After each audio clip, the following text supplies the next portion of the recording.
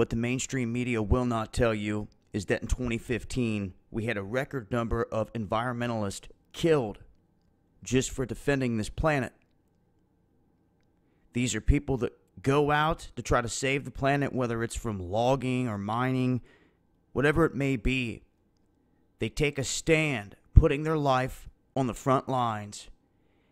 And 2015 looks to be a year that was just steeped in blood.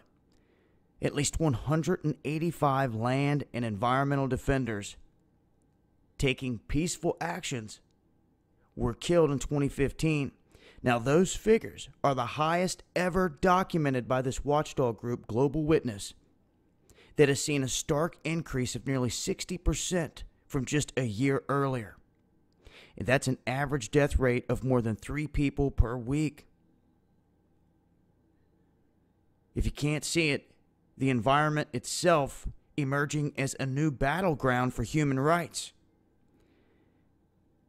Now, more than half of the people that were killed in all these atrocities were from just 3 countries. Brazil had 50, Philippines had 33, Colombia had 26 people. All these areas are home to fierce battles between the residents and big corporations that are trying to engage in environmental harming, so to speak, anything along the lines of mining, logging, plantations. Some things are needed. Others, we know, have gotten out of hand.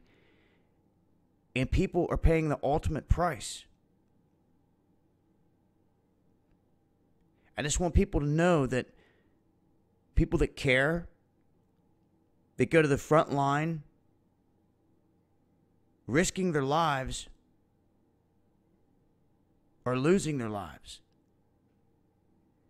And you're going to continue to see this, in my opinion, because they're not going to stop. The only way to stop them is to expose the atrocities, the companies, and the individuals behind this. It's all about their big money. It's all about paying off little militia groups to go and do the dirty work. And that's what it always comes down to. Having their henchmen go out here because they got to get a paycheck and make them crack down on the other people.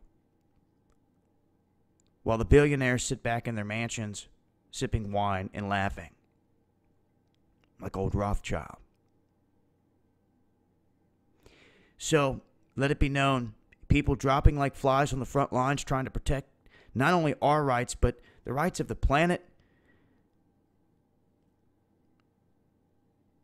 But they just want to go through and strip it of everything it has. So I would not be surprised one bit if 2016 sees an even larger increase, which means this is going down and happening right now as I speak. And I'll go out and say that you can expect to see a crackdown like this spike in terms of environmentalists on the protesters and on journalists. People on the front lines trying to get the truth. Because ultimately, that's what they're trying to stop. And they will stop at nothing to try to eliminate it.